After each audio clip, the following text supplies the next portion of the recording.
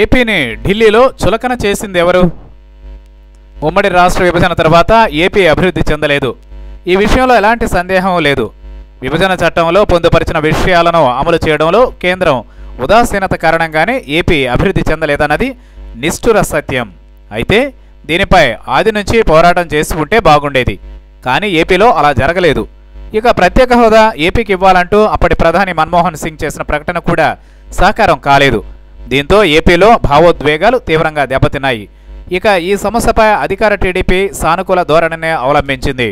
కేంద్రంలోని ప్రభుత్వంతో అనుకూలంగా ఉంటే రాష్ట్రానికి అన్ని విధాల ప్రయోజనం ఉంటుందని భావించిన చంద్రబాబు ఆ దిశగా మౌనంగానే వ్యవహరించారు.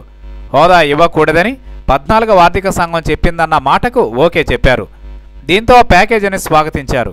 అయితే అది కూడా రాకుండా పోయింది.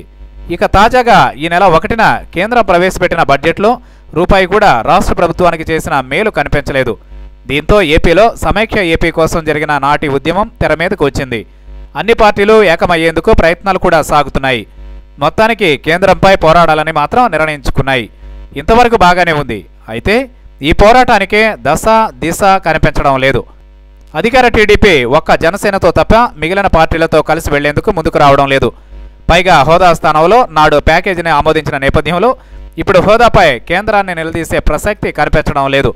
ఇక విపక్షాలు వైసీపీ, కాంగ్రెస్, కమ్యూనిస్టుల విషయానికి వస్తే వీరికి ప్రత్యేక హోదానే ముద్దు అనే ధోరణి కనిపిస్తోంది. ఇక పవన్ నేతృత్వంలో ఏర్పాటైన జేఎఫ్సీ కూడా ప్రత్యేక హోదా కేంద్రంగా ఉద్యమానికి సమాయత్తం అవుతోంది.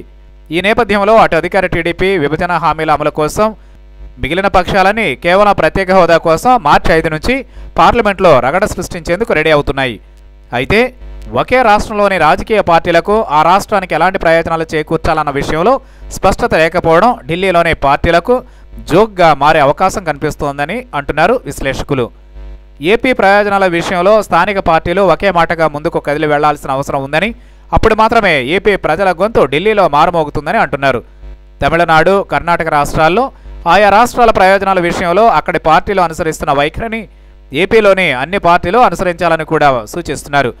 మరి మన నేతలు మాత్రం ఎవరి దారి వారిదే అనే ధోరణిలో ముందుకు సాగడం రాష్ట్రానికి ఎంత మేరకు ప్రయోజనం చేకూరుస్తుందో చూడాలి. ఏది ఏమైనా మన పార్టీలకు రాష్ట్ర ప్రయోజనాల కన్నా రాజకీయ ప్రయోజనాలు. దీంతో వీరి కొట్లాటలు సహజంగానే ఢిల్లీ పెద్దలకు మనమంటే చులకనగా కనబడుతున్నాయి.